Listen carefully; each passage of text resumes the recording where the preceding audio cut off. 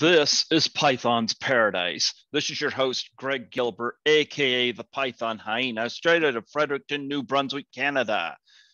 And here we are, October 18th, 2021. And I have a special guest on the show. I got to credit Joe. So Joe Williamson?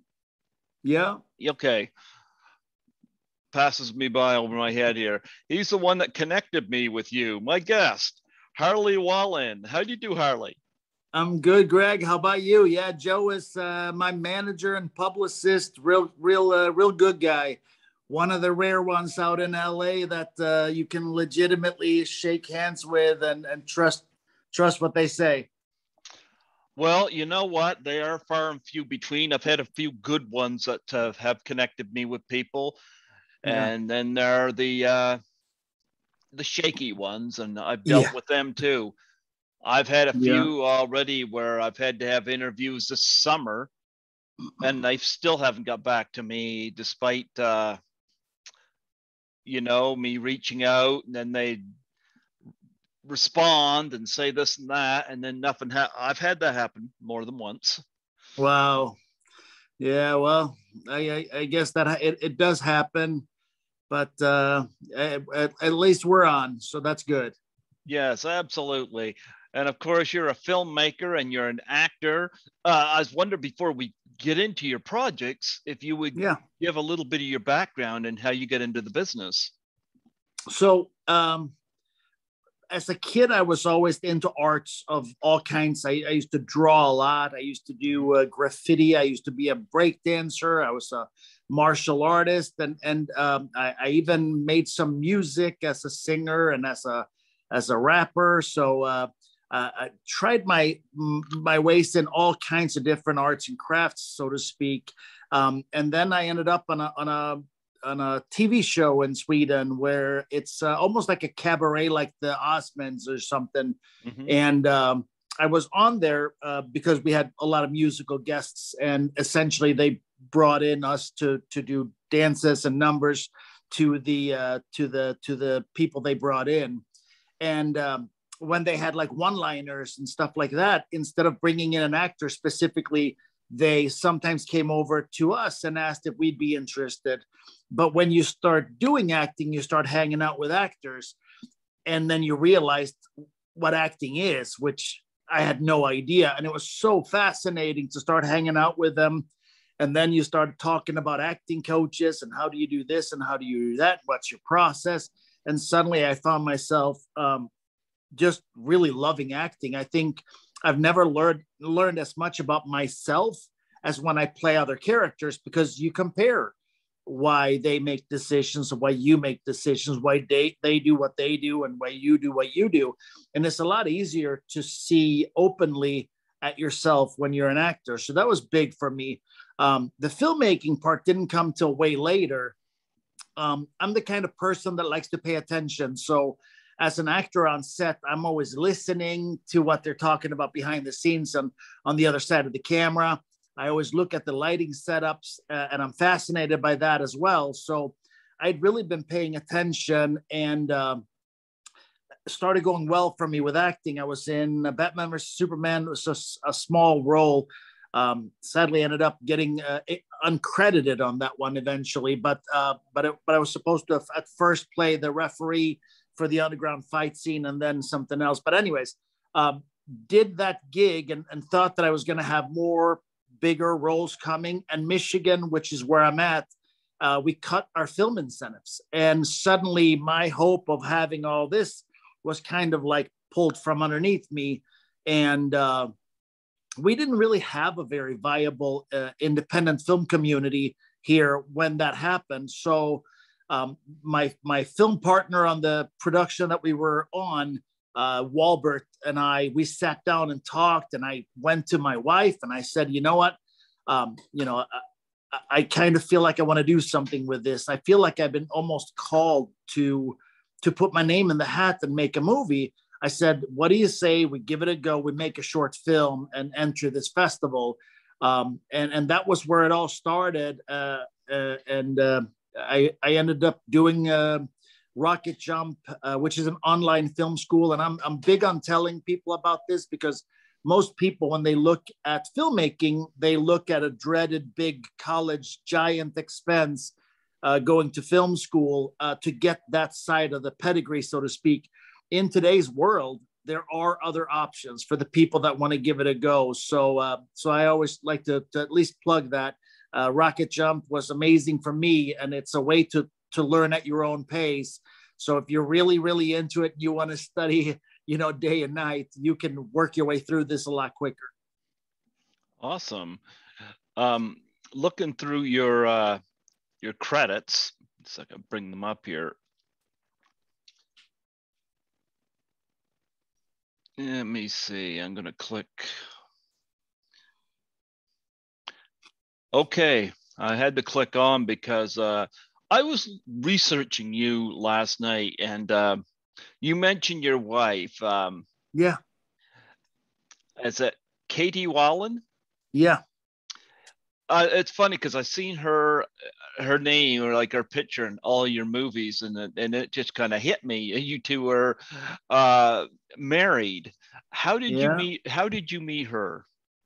Oh God, it's the funniest story ever because anybody who's seen a picture of my wife, if I said we met at a modeling event, everybody would go, "Oh, so she was modeling and you were in the crowd watching her."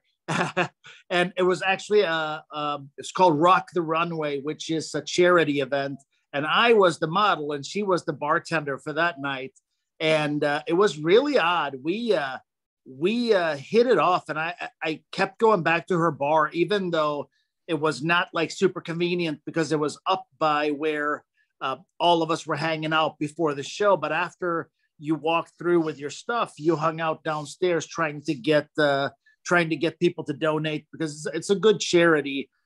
So that's kind of where everybody else was hanging out, and I was up at the bar hanging out with who later became my wife. But it was really a wild thing because we just clicked right out of the gate, and kind of been together ever since. I think we met in December. We started dating the following January, and we got married that year in November. So like literally we were together for 11 months before we tied the knot, which is pretty wild. But yeah, we really clicked, and it's like we're best friends. We're business partners. We do like everything together. It's pretty cool.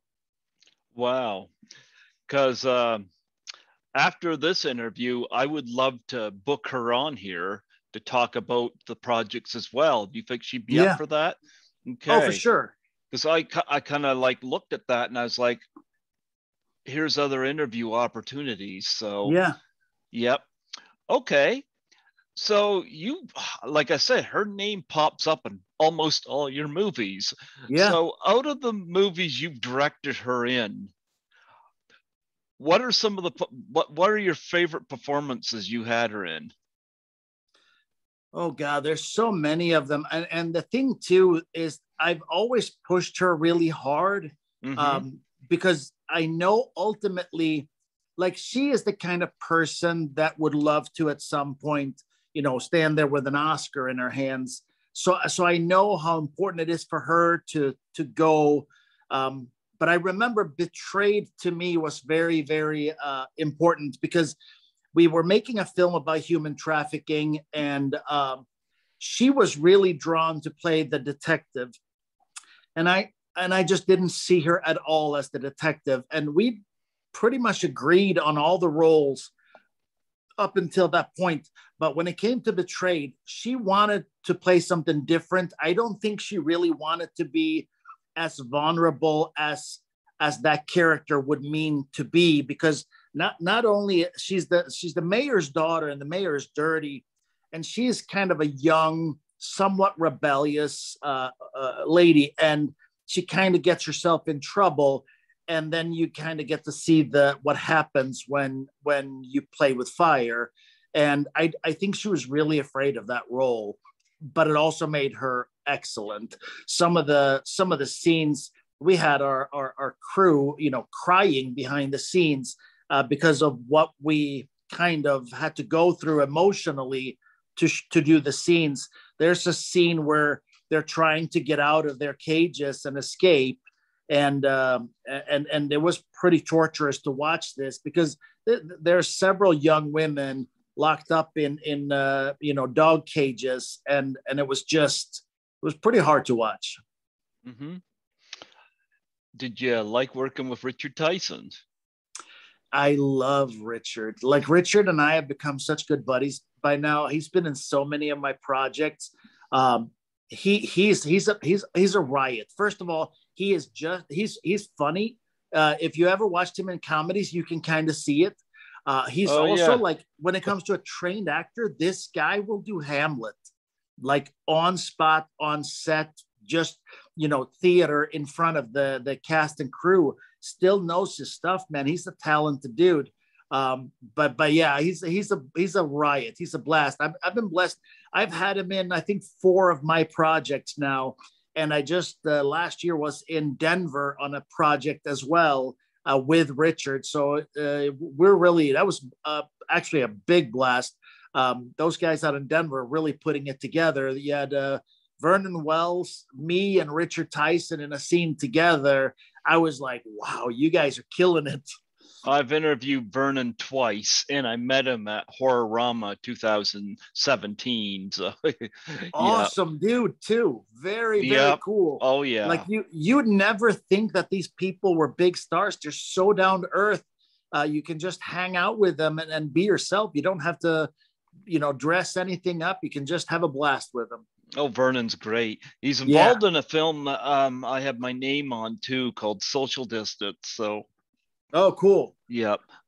Vernon's a great guy. I enjoyed, like I said, I was at Horrorama. I was assisting one of the other guests who invited me to the event.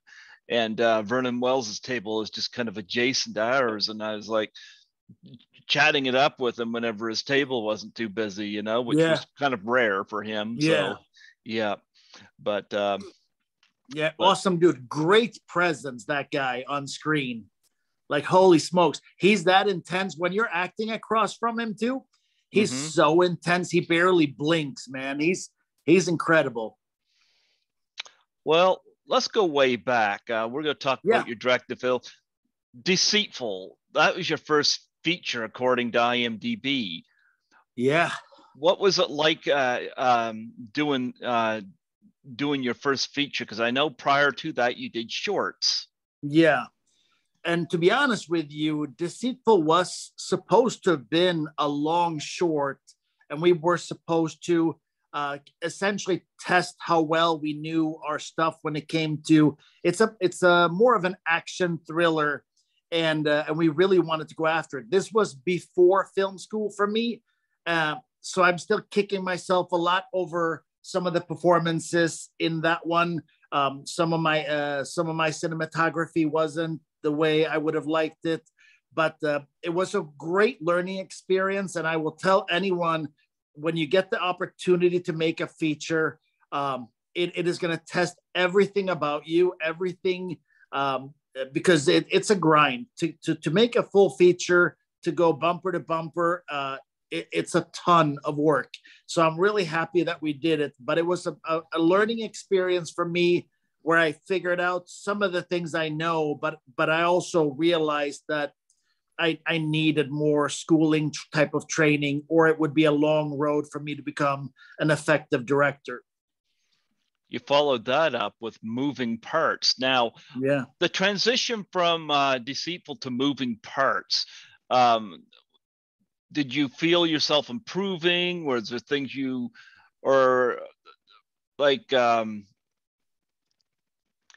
I'm going to assume you moved forward, like you improved with, of course, experience.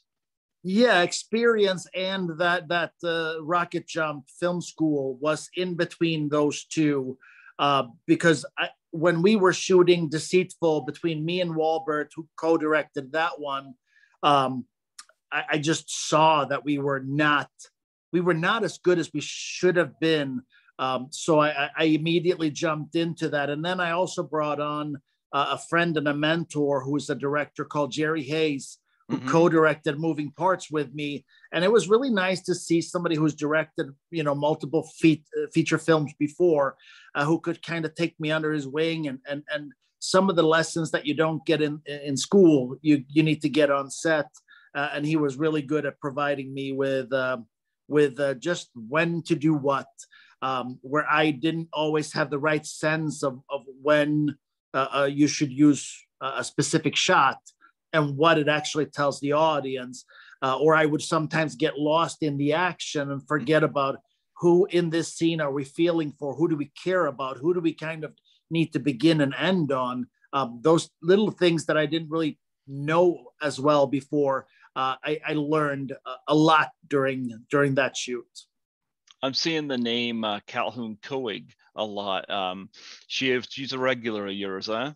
Yeah. Calhoun, fantastic actress, and she's been really up and coming and having some cool opportunities at some of the big stuff. But yeah, she started with us. We were in a TV series called I Declare War, Mm-hmm. together, and she's just such a fantastic actor that I wanted to make sure that we kept in contact. And funny enough, her mother, Nancy Oswine, was a makeup artist, and she was really good with organization and everything else. So she started co-producing with me and my wife and Walbert, and we got access to a really fantastic actress as well. So we were just lucky all the way around with her. And I'll call this one right now. Watch out for Callie. She's going to be she's a fantastic actress. She's going to have some big opportunities ahead. Well, I'm looking at Bennett's song on here right now. Mm-hmm. And of course, you get to work with Tara Reid, of course, Mm-hmm. of American Pie fame. Yeah. Talk about this film and working with Tara. Working with Tara was a lot of fun. And it's kind of funny because as a director, when you bring people in, especially from Hollywood, you either do it with people that you have connections to or indirect connections to, and I didn't have that with Tara. Nancy had a connection with someone that was connected to Tara, so that's how we ended up getting her. But it was really cool because when we picked them up from the airport and I met with her at her hotel talking about the character and everything else the night before, to see somebody who's been in giant films have genuinely read the script, the entire script, mm-hmm. knew her character, had notes on dialogue where she wanted to make some adjustments. It was refreshing for me to see somebody at that level take an independent film that serious. And it shows that film has been on Fuse and Super Channel, and it's a little indie film sold several times to networks. So it's pretty cool. And I say thanks to both Tara and Dennis Haskins, Mr. Belding, from Bennett's Song. And that film was such a challenge with so many kids, but it was so much fun. Well, you got a film here called, forgive me if I butcher this title, Agramon's Gate? Yeah. Okay. Yeah. My very first dabble into horror. And I have a few different influences, and I kind of wanted to pay homage to some of the greats before me. Agramon's Gate, I think it's really placed, like if you remember the movie Fallen with Denzel Washington, mm-hmm. It has the supernatural layer. It has a lot of suspense. It has some jumps, but it has mystery. I think mystery is one of them things that's often lost in horror films these days. So mm-hmm. I wanted to combine those elements when it came to this, because some of those films that I watched, when I was younger, whether it was, The Exorcist, or if it's Poltergeist, I loved the fact that I didn't know what I was afraid of, and that was pretty cool. And some of that was brought out in Agramon's Gate. That was a lot of fun, and I got to work with Jan Birch, the Stairmaster from The People Under the Stairs, in a pretty significant role. And he's a special guy. I don't think Hollywood has ever given him the nod to play some of the roles that I've been able to get him in, because he's a really strong actor. And he's even in my TV series. He plays a drug dealer in my TV series, and it's wild to see. But in Agramon's Gate, we're going after that demonic horror, the supernatural thing where you're not real sure of who is who and what you're afraid of. Yeah, it looks like you got a bigger budget for this. Yeah, we started coming. I think with Betrayed and Beyond Betrayed, the budgets got a little bit bigger, and we had a little bit more to play with, which is really nice. Talk about your wife being in this. What was her role in this film? So she played. They're a young couple that just moved into this house, and what we don't know is that her newly husband has some pretty emotional baggage that he's never really talked about. But essentially, he killed his father when he was a kid because his dad started kind of going Amityville on them and ended up shooting him with his own gun. And the hardest part about that, the trauma of being able of having to kill your own dad, was so heavy.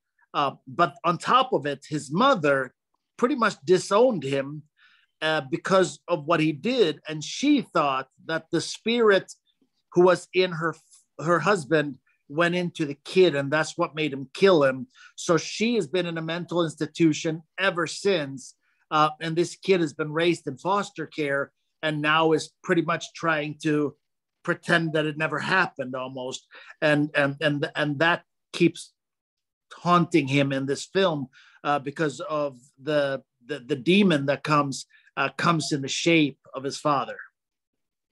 And you worked with Kayla Kelly. Yep. Yeah.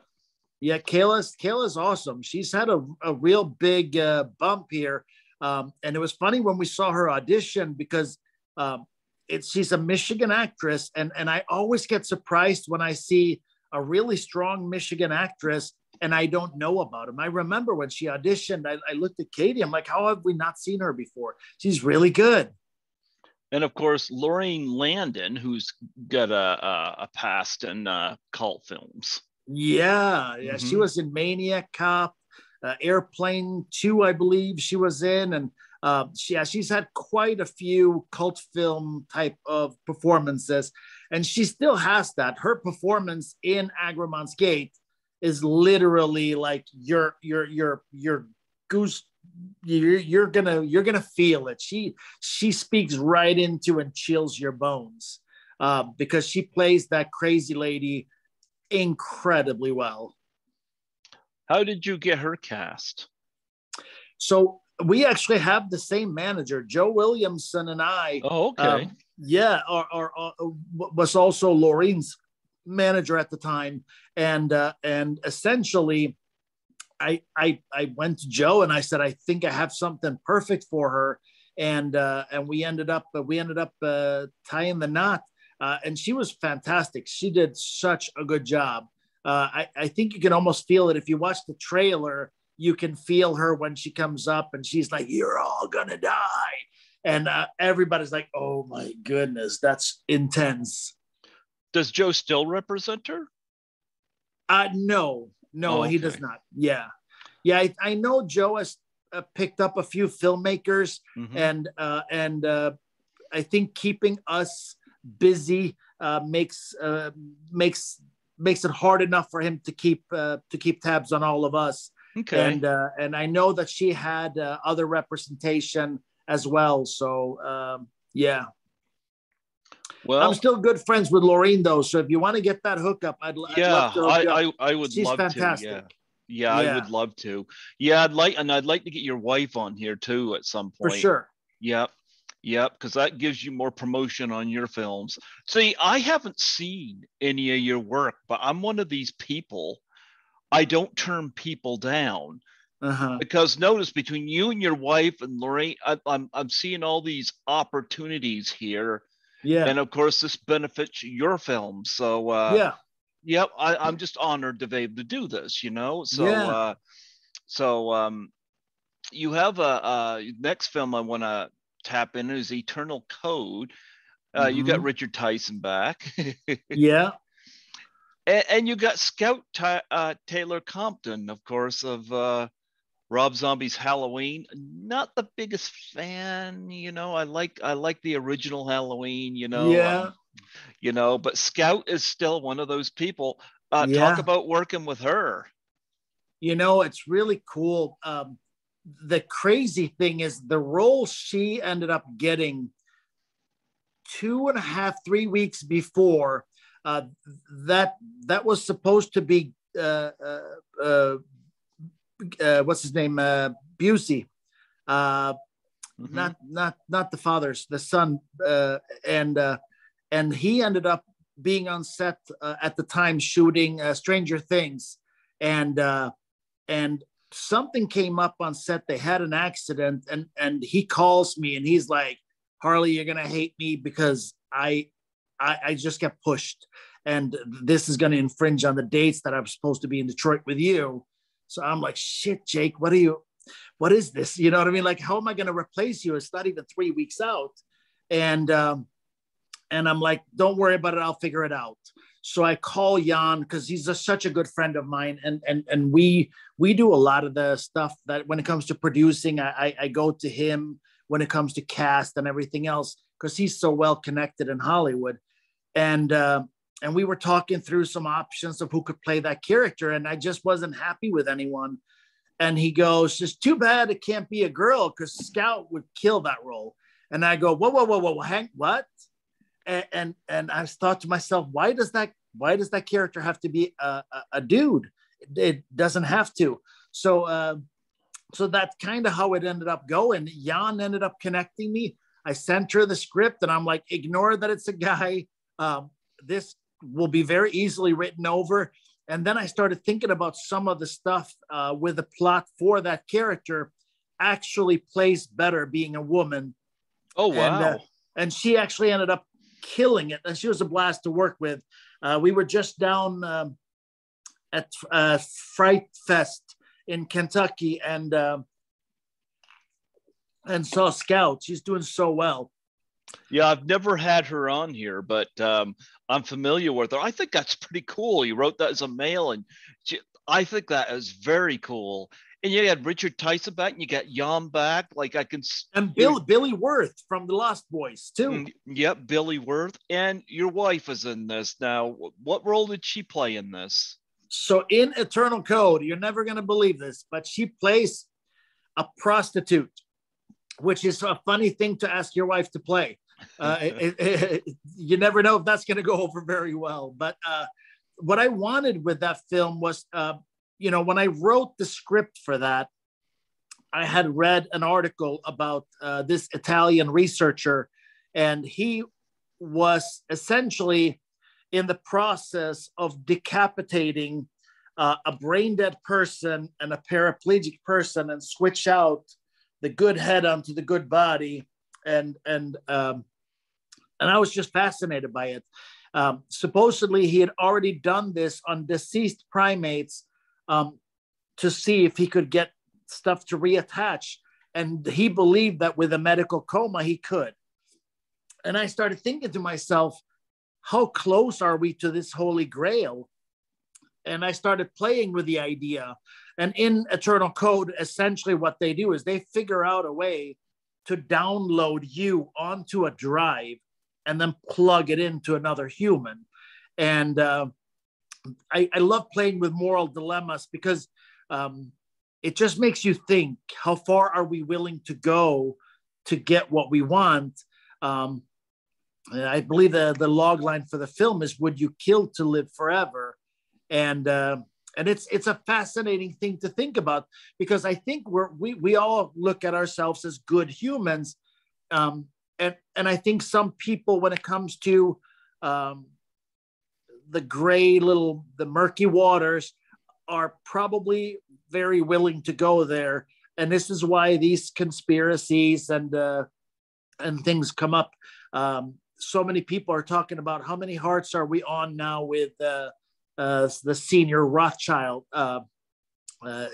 It is an intriguing thing to think about. If we can figure out this holy grail, what will the richest of the rich do with that?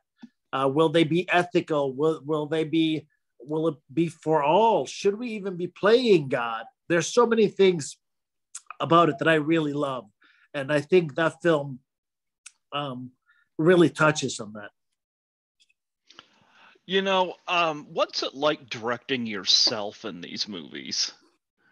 So it's a really tricky thing. And one of the things that I haven't really talked about this a whole lot, but my first AD directs his own content. Mm-hmm. My cinematographer, my director of photography, he's a director, both skilled directors that I really respect. So to have their eyes when I have to step in is really helpful. But I have a little test for myself. Usually I know that when I kind of lose myself in a scene, then usually things have gone well. There's nothing better than hearing cut and going, oh yeah, that's right, this is not real. We're just playing pretend. Because you get so into it, you're so a part of what's happening, and the camera just have to capture you. That's my favorite. That's when you really don't need to ask how it went, when you lose yourself in a scene. Now, where I'm familiarizing myself with your work, you mentioned you had directed your wife to play a prostitute in that last movie. Yeah. Have you ever, and this is an interesting question, because I often, when I hear about, like, for example, of okay, I'll approach it this way. Have you ever directed your wife to do romantic scene with somebody? And if yes. you have, okay, what? Because I would think about, for example, if in the business, and I've heard Howard Stern talk about this. Mm-hmm. Guys that have wives in the porn industry. I'm not saying yours is, but you get my point. Oh yeah, no. And they just kind of accept it, or these people that are involved with somebody in the industry, and they show up at the premiere, and there's a significant other on screen in a love scene, and I find it fascinating, the mindset on that. How do you direct your wife doing that? How do you broach it to her? Actually, tell me about first broaching it to her. What film did you first broach that to her, if you've done it more than once? The first time she played anything romantic was in Moving Parts. Mm-hmm.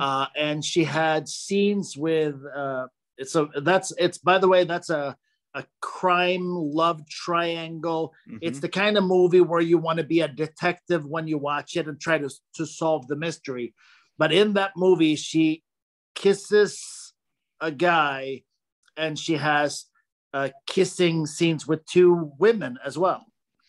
Okay. So that was an interesting one to go with. But here's the thing.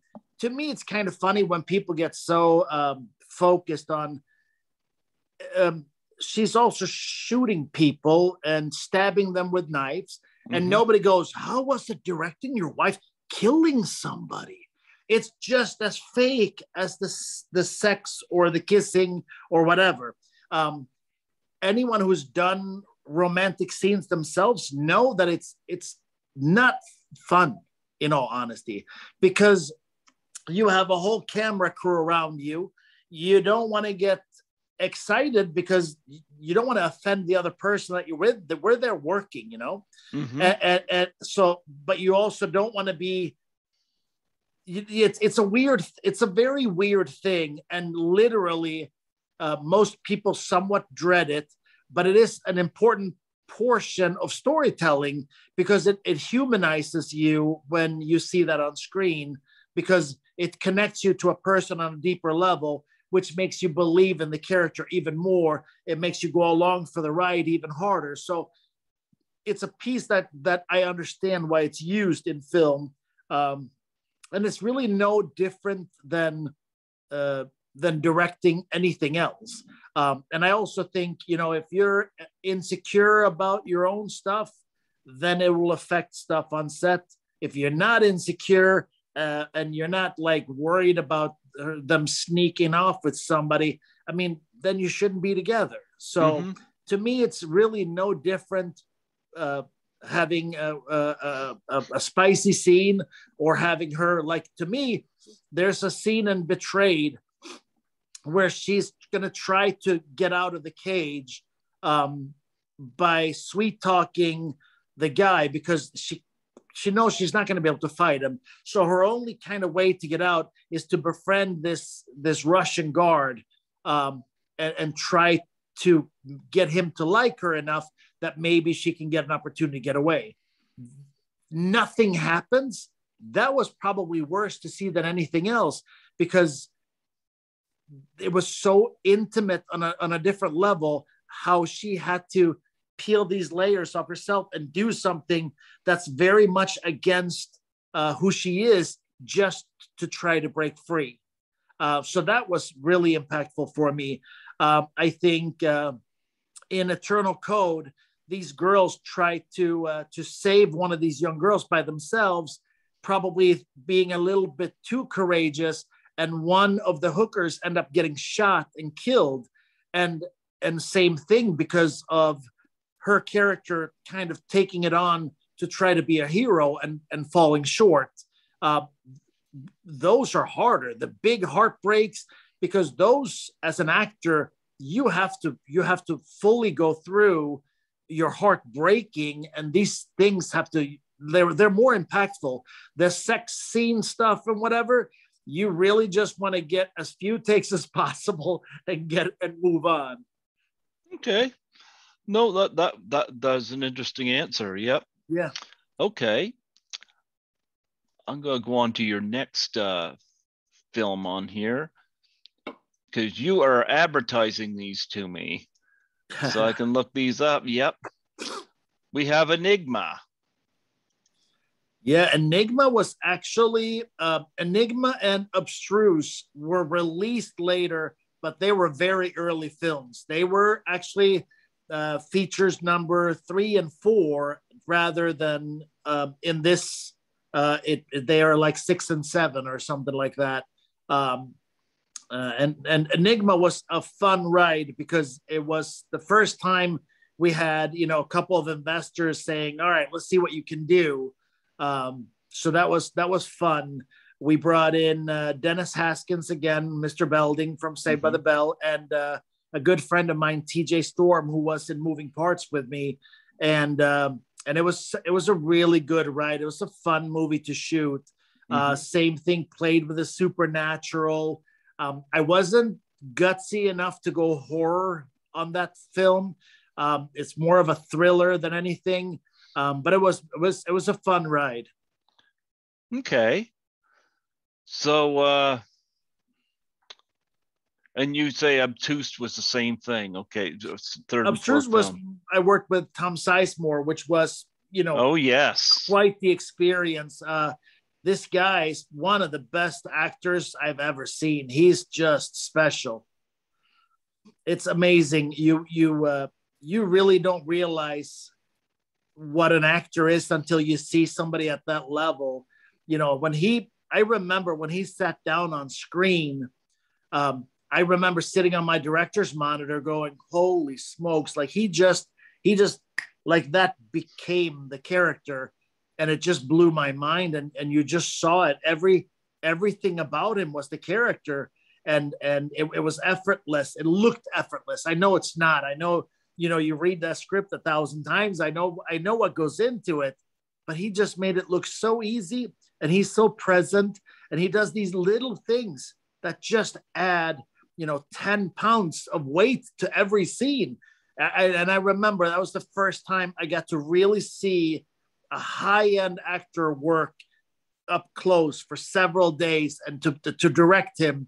And he's funny to direct too, because he fights for every scene. He wants every scene. Like everything is so important to him. There's a scene in this film because he plays the father actually of my wife, and he's confronting this guy who's killed Katie's friend in the film.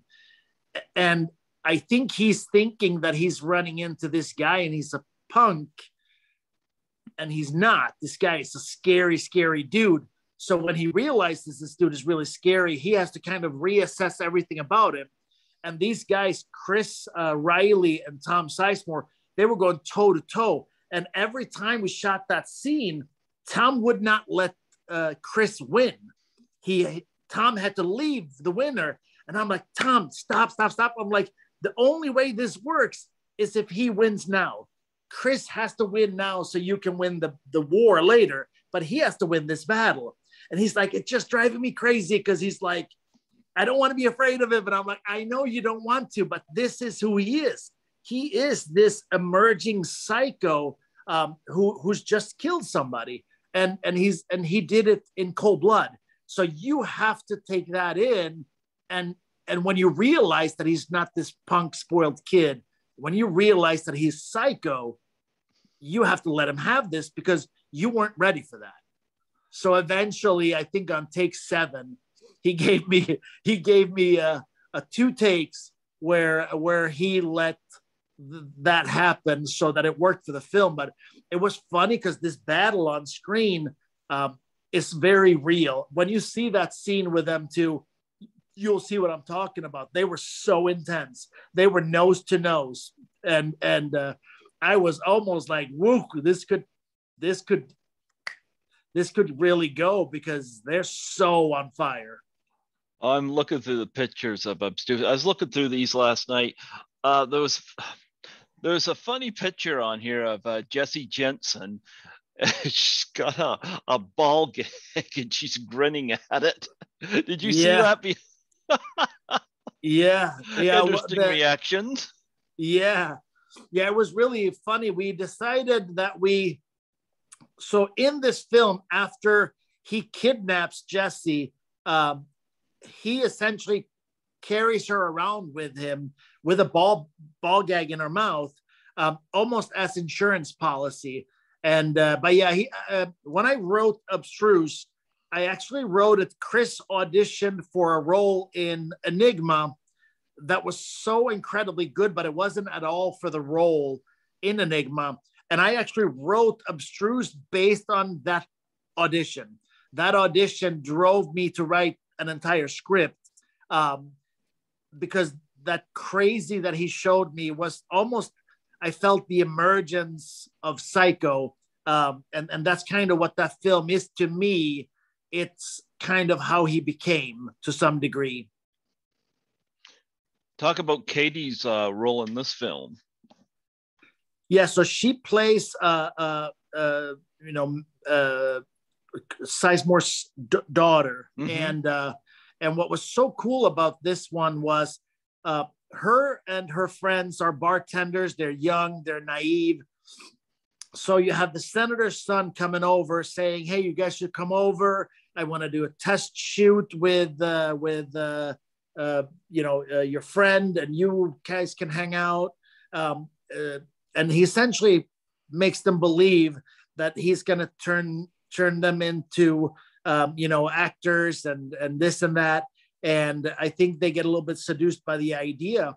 But at the end of the night, he kills the one girl, and that's his first kill. And it's a passion kill, but I believe that it was probably pretty planned in a weird way anyways. But after that, he starts unraveling because he really enjoys it. Like, he enjoys killing, and he's just a really, really bad dude. Yes, absolutely. Now I was going to say, like with Katie, so she escapes and runs to the police station. They get her in, they question her, they get the location of where this crime is supposed to have happened. Police show up, not a sign of foul play. guy saying he's sleeping, and now you start realizing what the money can do of a corrupt senator, and what power and what pull they have on that level. So I thought it was a fun thing to look at with that thing. But she looks like she's crazy because she's claiming of this crime, and suddenly there's no crime, and then this girl is, so to speak, missing, but they're getting a text message saying that she's blowing off steam and she's heading to Mexico and she's gonna, just take a couple of weeks off. So everybody's thinking that she's crazy when she's really telling the truth of what happened. And it takes a while to get there. And obviously there's lots of setups for that to go wrong. But it's definitely a fun ride. That movie has done incredibly well on Tubi. That thing has been trending day in and day out for 6 months, I feel. Well, you did Bennett's song, and I guess you got a follow-up here called a Bennett song Holiday. I noticed that you got Corbin Burson in there. I met him at Comic-Con 2019 in Toronto, and I have a story about him. Oh, wow. Because I've never had him on the show. I'd love to get him, but I'm going to tell you, I like the horror cons a lot more than other cons because I find the community and the connection is so much tighter. Yeah. But I'm going to tell you, when I went to Comic-Con in Toronto, I had a great time, but there were two guests there that really stood out to me, One was John Rhys Davies from Raiders of the Lost Ark. And the other was Corbin Burson. And I remember Corbin, not only was he a great guy to meet, I got my picture taken with him and a signed picture, but I remember he was his handler was teaching him how to do selfies, and he was had his handler there. Is like, I can get used to this. I never did this before. Is he as fun a guy to work with as he was just to meet? Yeah, he's a riot. Very intelligent guy, very funny, and very real. Like he's not Hollywood nice and pretend like he's like a regular, like he's the kind of, if I was gonna say the people that you'd love to have a beer with, he's like in my top 5 because he's just a good dude. And it was funny because when we watched Bennett's Song Holiday, we had an online premiere of it and we all watched it together, and he never asked to see it before. So when we watched it together for that virtual premiere, it was funny because he's like, Harley, this is like, you should have probably toned me down a little bit because my character is pretty feisty. And I'm like, I like that about it. I like the fact that your character is, not PG. I like that he's PG-13. I like it. You know what I mean? I like that he pushes the envelope. I like that he's edgy. And he goes, all right. I wasn't sure. I thought maybe this was more for kids. But he said, that character, though, that was something else. I didn't realize how harsh he came across. And I'm like, yep, he definitely did. Well, you got completed here, but I don't see a cast list. United Colors of Bennett Songs. That's actually the same film. We retitled the film. The distributor retitled the film, and that was the original Bennett Song film. That for some reason they can't. IMDb can be a little clumsy sometimes. Somehow that because we had 2 different festival entries. That film stayed with the same title because we entered festivals with it. It stuck that way, and I don't know how to get it off. But that is the Bennett Song movie. Well, some other projects. I go. You tell me what you can or cannot talk about with these films, because some of these are either completed or pre-production, and if there's stuff you can't talk about, just let me know. But we got Ash and Bone. Yeah, Ash and Bone. We are just kind of at the tail end of the festival run. We are signing with a distributor this week. So finally, this movie will be released pretty soon. But it's done incredibly well at film festivals. One of the more prestigious festivals in Europe, Fright Night in Austria, took us in. We screened as a screening finalist there. We were screening finalist at Atlanta Horror. We were screening finalist at the Terror and Bay, Fright Night in Kentucky. This film has been doing absolutely incredible. And what's been cool is I've been able to go to most of these screenings and sit in the audience to see the reactions. And people are really, really digging it. And I wasn't sure that it was the right time, because the Ash and Bone it's a retro to the early 2000s, and that's not so far gone.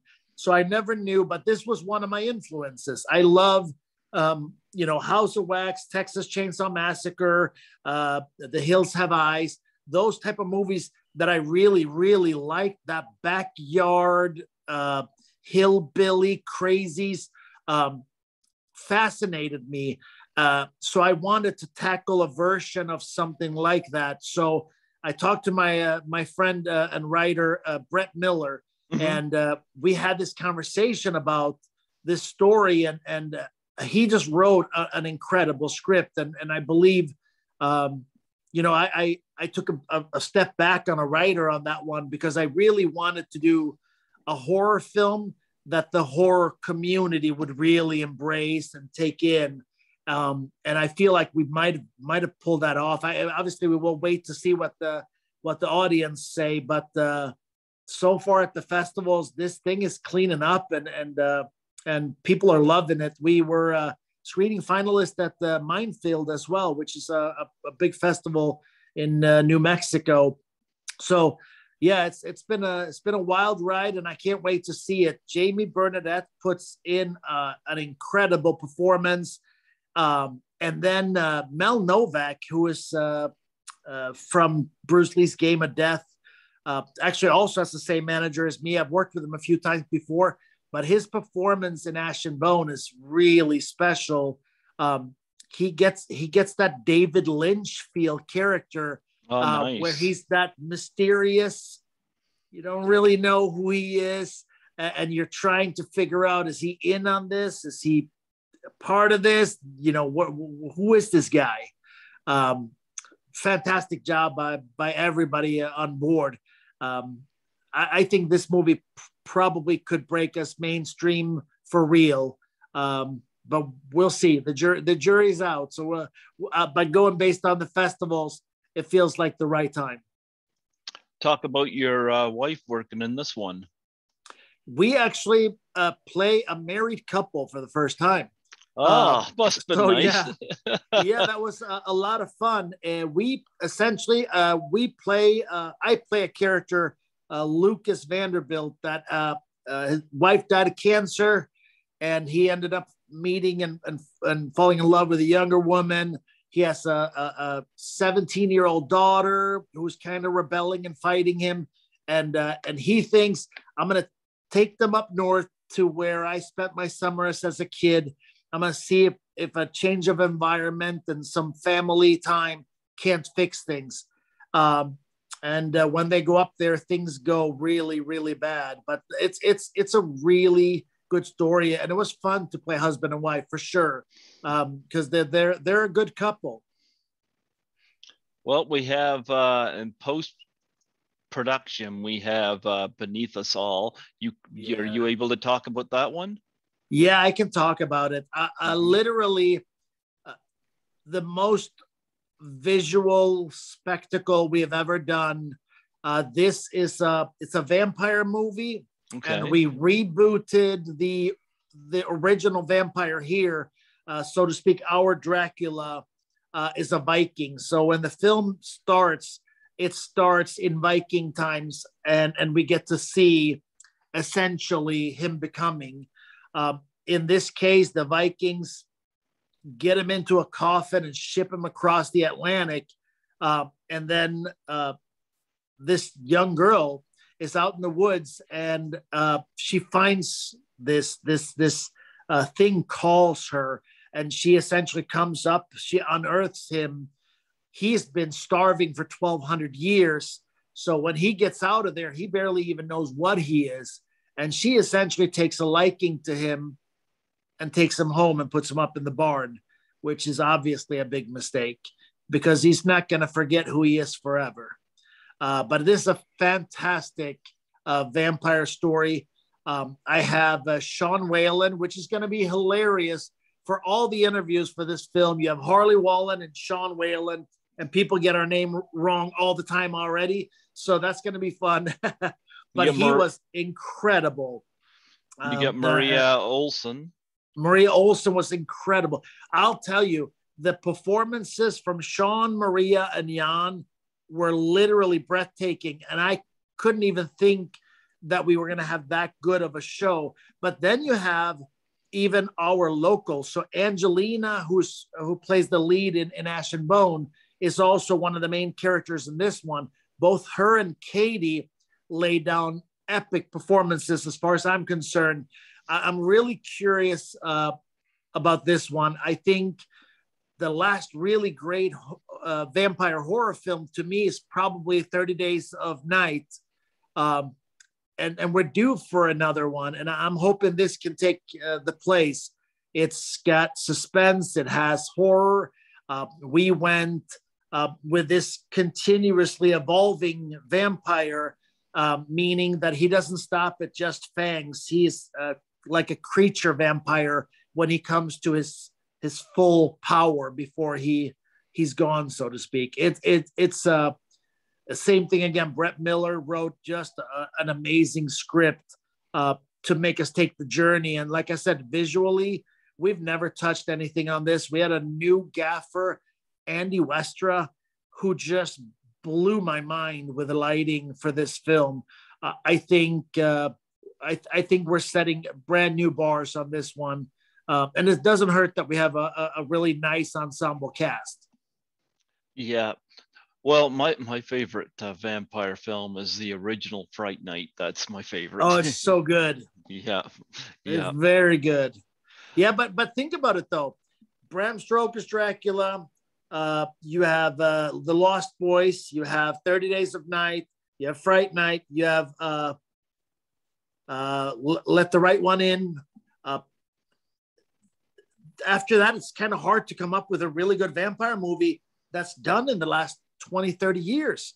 So I really felt that I wanted to touch on a great vampire story. I'm just glad you didn't say Twilight.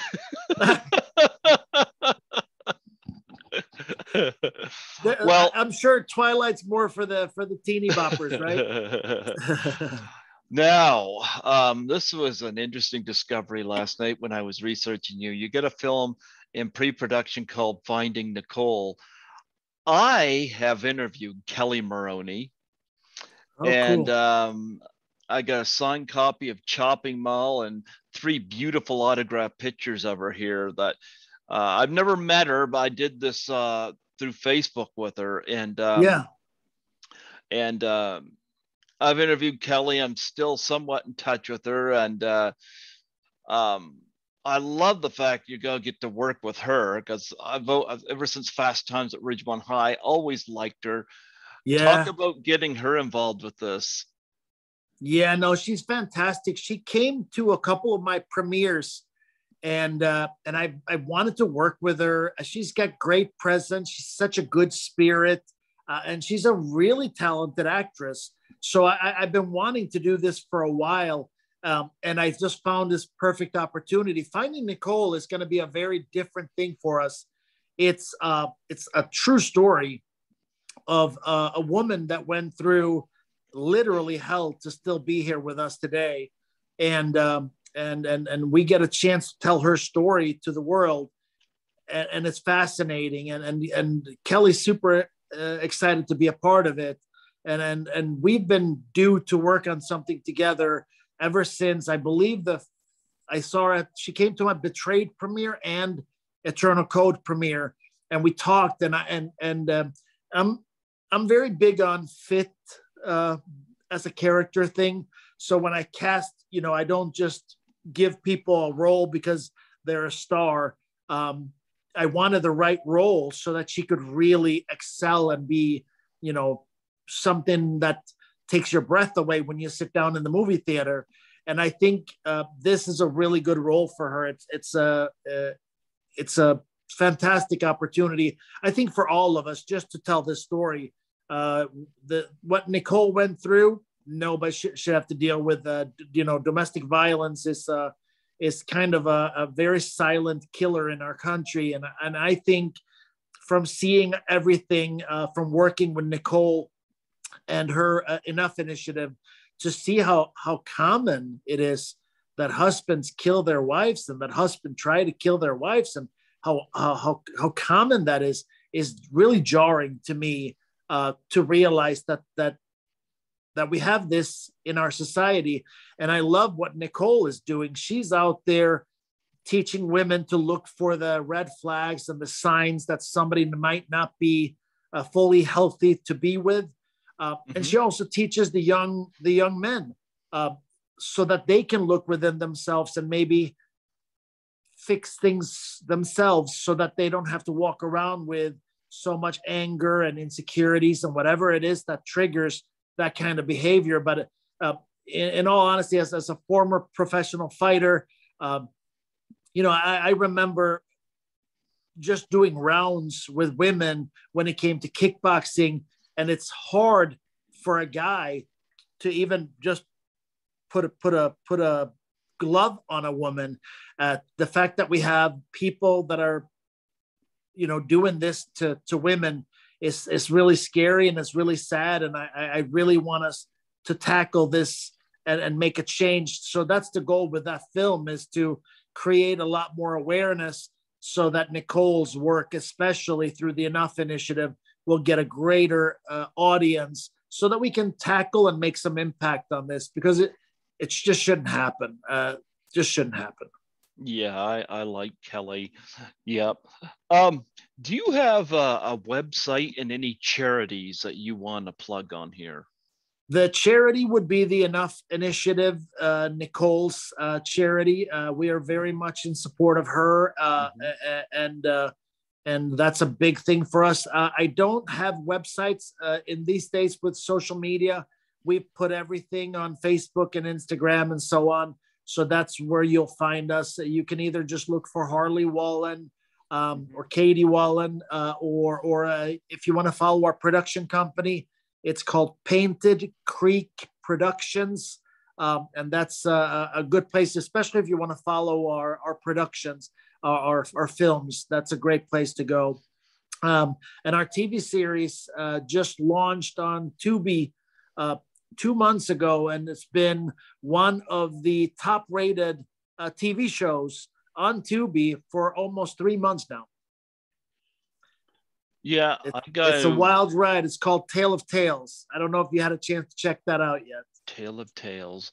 No, I have not. No, I actually don't have television. I just watch my Blu-rays. That's why I'm unfamiliar with a lot of your work. But again, didn't stop me from having you on here, because like I said, I'm open to that. That doesn't scare me. Yeah. You've got some stuff on here I definitely would like to check out, so a lot of it's on Tubi, and Tubi is free. So is it? It gives you an opportunity. Yeah, it gives you an opportunity to watch it streaming, and you don't have to pay subscription services. So Tubi has become one of we didn't even really know about it. And a couple of my films got placed on Tubi, and they started doing really well. So now I have 5 of my films are on Tubi. Okay. And our TV series also landed on Tubi. Originally, it was a Tubi exclusive, but we're spreading it now. So it's going to go to Amazon, IMDb TV, and Vudu, and all the other places. But Tubi is a really cool place. I dig it. 85 million monthly users and free. Okay. You don't even have to sign in. You can watch it anonymously, so to speak. Okay, I did not know that. Okay, I'll have to look into that. Yeah. Now, if Katie is up for it, I can have her on here either this weekend or next week sometime if she's up for it. Yeah. Oh, I'm sure she is. Yeah, Yep. we're heading back to LA middle of November. Mm-hmm. She got nominated for Best Actress with Hollywood Global, so we're heading out there in case she gets one of those big golden statues coming out of there. But yes, it's for the TV series Tale of Tales. Okay. It's a cool project.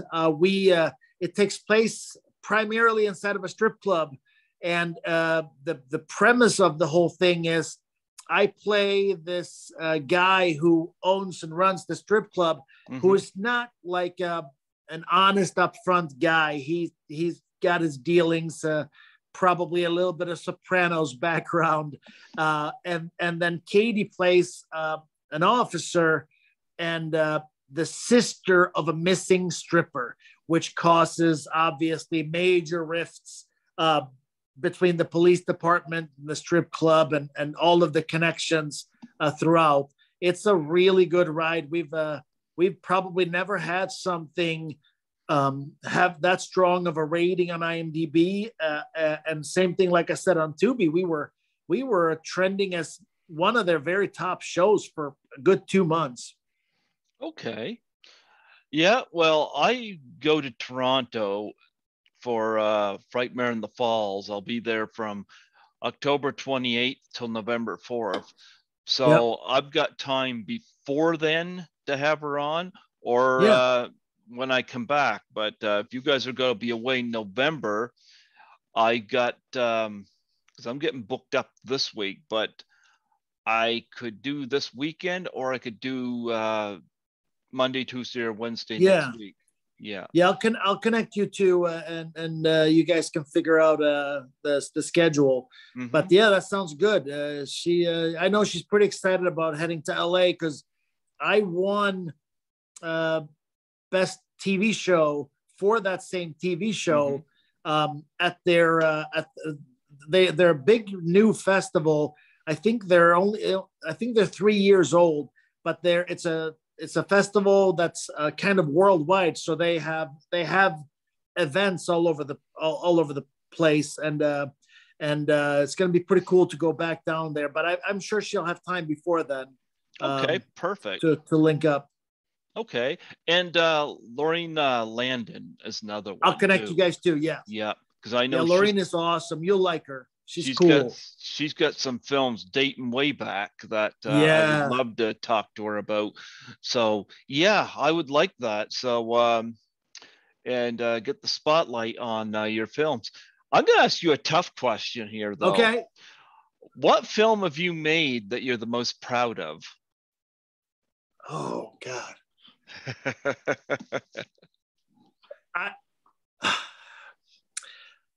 So that's a tricky question because you can be proud for different things. The last two, between Ash and Bone and Beneath Us All, I think finally it felt like everything came together. Everyone's performance all the way around was so strong that it was like it kind of took my breath away on set, and that was fascinating to me. So those are definitely up there.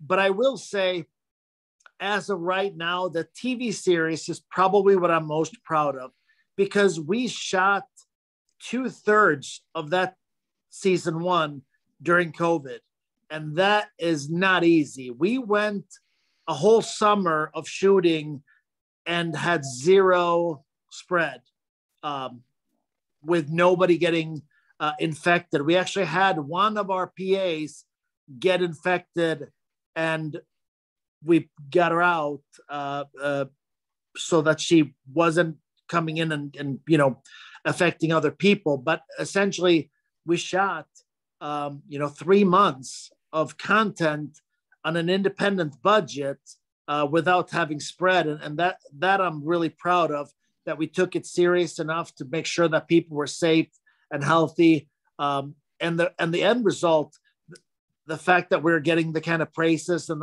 awards that we're getting, is definitely, it feels good after putting that kind of work in, because that was a beast.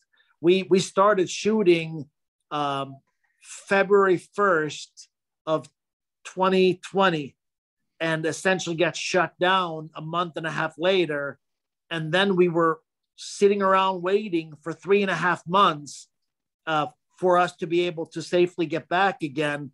We followed all the SAG after recommendations and added a couple of things ourselves in order to pull it off. But we were nervous. I'm not going to lie; it was pretty scary to even attempt that. And then we pulled it off. And then all the things that happened in post, I ended up getting Randy Lynch and Alan Lynch to score the series. Those two are a fantastic label. So I ended up getting incredible music. I mean, we have Twisted making music in our, like, it's just amazing to have big recording artists, with 50 million views on their music videos, have their songs in our TV series. And it was just the beginning of something else. So if I had to pick one, I'd say Tale of Tales, probably the most proud I've been, because we did a whole lot on a very, very modest budget. Okay. All right. Well, you know what? It was wonderful having you come on here today. A special thanks to Joe Williamson for connecting us. And like I said, you've got some stuff on here that I've got to check out. I'm always looking for new stuff. So, and connect me with Katie. Yeah. And Lorraine. And Lorraine. And maybe even sometime down the line, I'll have you and Katie on here together. Yeah. Yep. But first, we enjoy doing shows together, so that'd be fun. Yeah, we like poking fun at each other. Well, I'll tell you what, I'm going to do a solo with her first, and then later on, I'm going to get the two of you on here together, so that I can get a feel of that dynamic. Yeah. So that should give you a little bit of advertisement for your filmography. Yeah, no, I appreciate it. It's one of the things that I like to say this whenever I'm on an interview, and I'm going to say thank you to you too, Greg. A lot of people take stuff for granted. I'm not one of them. To the fact that anybody is going to watch my show or my movie when there's a million other films out there, I appreciate it. I really do, because anyone taking their time. Look, Harley, I'm nobody in the thick of things. So when somebody says to me, like Joe, would you do an interview with Harley Wallen? I didn't know who you was, but you know how many people I've had come on here, I didn't know who they were, and I'd look at their filmography and I would still be able to, like, for example, looking at your filmography last night, I noticed your wife I didn't even know she was your wife until I investigated it, and I was like, okay, there's a connection. And I discovered Lorraine Landon, and she had a filmography, and all these people I brought up tonight or today, I didn't know who they were, but it's like, okay, this person's in a lot of these films. Let's get this story. There's always opportunity. And I've had this issue with another podcaster. I won't name who it is, who will not interview people he does not know. And I'm like, but I'm like, if I take that away from people, because you have no idea how many times I've tried to interview a name who wouldn't come on my show because they didn't know who I was. Yeah. And that doesn't feel nice. Yeah. So I don't want to treat other people that way either. So So I was happy to have you on here and look at your filmography. And yes, I'm going to check it out. And I'll have Katie on whenever you connect me with her, and I'll get that set up, and with Lorraine, and I'll get that set up. And we'll get more eyes on your projects. I appreciate that. Yeah. No, this has been fun. I'm glad I was able to get you on here today. And again, thanks to Joe Williamson for connecting us. Yep.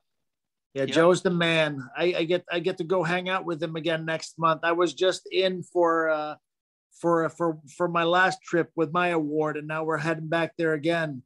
And then probably Ash and Bone, I would guess probably a big LA premiere when we kick off the theatrical March, April, maybe. Now, was that behind you? Is that one of the cages that was in that movie? You had no, the other side? No, but that's my dogs. My dogs have their cages, but those were the kind of cages we used. I kept seeing that, and I was like, That's where I keep my wife. Ooh, don't tell her that. Oh, she knows I'm a jokester. She won't get offended. She'll poke right back at me. I love that. That's a sign of a great relationship. Yeah. We're a good team, man. We're a really good team. Well, you know what? Do you have anything else you want to plug on here before we close off? I think we're good. The only thing is, I will share this with you, and you can choose if you want to have this in there or not. But I just got my newest script from my writer, and we are going to shoot it this winter. And literally, I have never read a script this good. Katie go be in it? Yep. Pressure is on. And yeah, the role was written for her by Brett, because Brett saw her performance in Ash and Bone and then in Tale of Tales. And now in Beneath Us All, he came on set and he goes, we should do something where we can kind of push her, because she's really coming into her own. It's pretty wild, because, when you start making films and you put your wife in your movie, so to speak, there are some people that are going to be like, oh, she's getting roles because she's his wife. First things first, she's also the producer. So number one, De Palma did that with Nancy Allen, and I love Nancy Allen. You know what? I think it's a good idea. You get to spend time with your significant other, and you're not always in each other's face throughout the production. And you get to do something together that you're passionate about. I don't care for people making those judgments. I heard about Rob Zombie and Sherry. Yeah, he gets grilled too. But you know what? I love seeing Sherry. Number one, she's gorgeous. Of course, I love to see her. I mean, but the thing is, if I opened up an Ace Hardware and she ran it with me, nobody would say anything. No. And the funny thing is, for some reason, when it's a movie, now suddenly somebody's going to have input on it. And what's funny is, out of everybody that's been in our films, the most awarded person as an actor is her. She has won more acting award than all of the other people. So she's good. And what people don't know, because she doesn't walk around and brag about it, but her sister has 5 Emmys. She grew up in a family with film and everything else. She was a part of her sister's thesis films in film school. She's a trained actress that's trained, to be here. So she's earned every bit that she's gotten. Again, she's nothing but an amazing asset when it comes to our films. And I say keep casting her. Keep casting her, absolutely. Keep casting her. I've got no issue with that. I would question if you didn't have her in a film. Yeah, so. Especially a professional actress and not use her. That makes no sense. Although, are you going to have Kelly in this new one? Huh? You going to have Kelly Maroney in this new one? In Finding Nicole.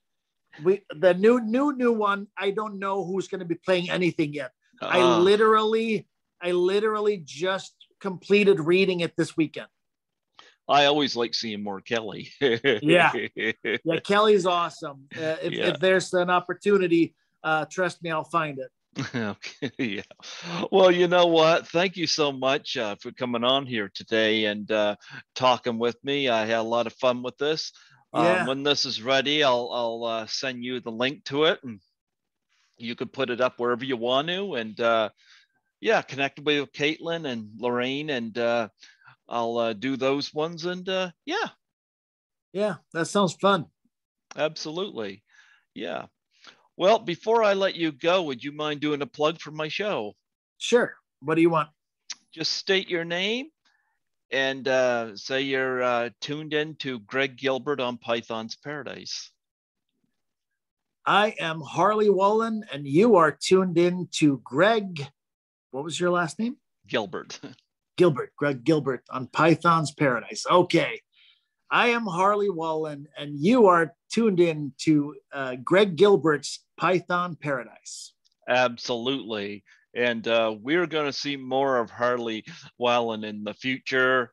And I'm definitely going to dig in deeper to your filmography. I'm going to check some of these out. And Thank you. Tubi, you said so. Yeah, great spot. I have 5 of my films are on there, and I just talked to my distributor for Betrayed, which is held by Sony and Vision, and they said, because I told them, I said, we gotta, if you don't have it on network anymore, then let's get it on Tubi. So I told them so hopefully pretty soon Betrayed will be added as well, to check out there.